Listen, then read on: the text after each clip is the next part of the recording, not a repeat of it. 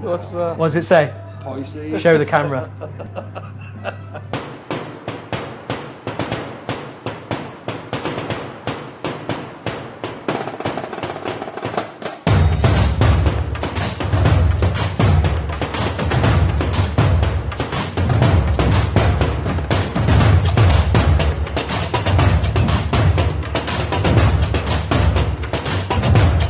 Look, it's actually inside the can.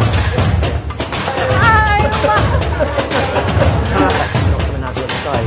That means it's vanished.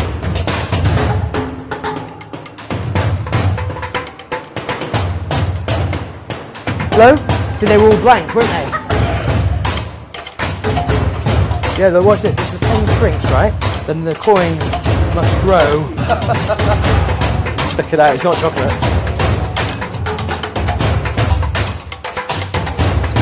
High five.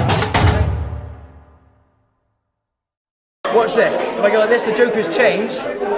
Your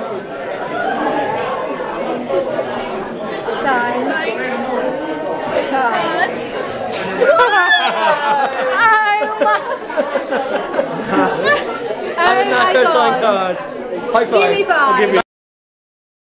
So, you're probably wondering how some of this magic's done, right? Okay. I'm going to tell you exactly how it's done.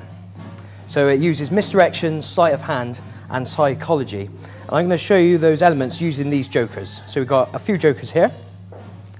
I'm going to turn them from face down to face up, hopefully without you catching me do it. Do you want me to do it the easy way or the hard way? Both. Both? Oh, okay, I'll do it the easy way to begin with.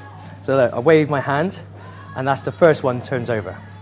If I snap my fingers, you look here, you don't look in the pack, and that's when the second one turns over. The hard way is when you do it, just wave over the jokers, and that's the third one.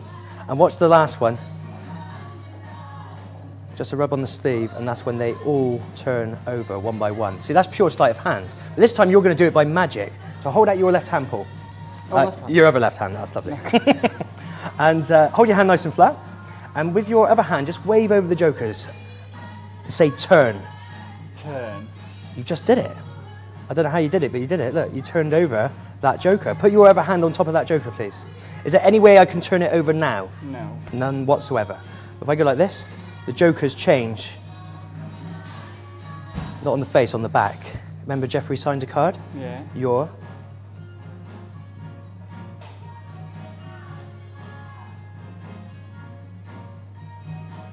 Turn.